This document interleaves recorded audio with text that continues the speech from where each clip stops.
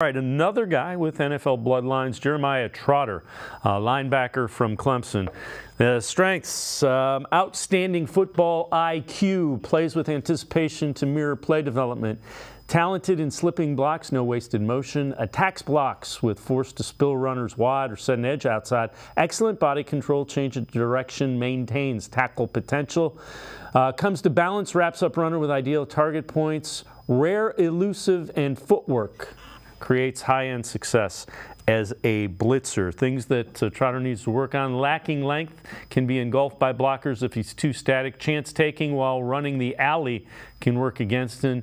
Tape showed inconsistency with finding run fits against Notre Dame. In particular, lost track of coverage duties in zone, can be fooled by eye candy on play action.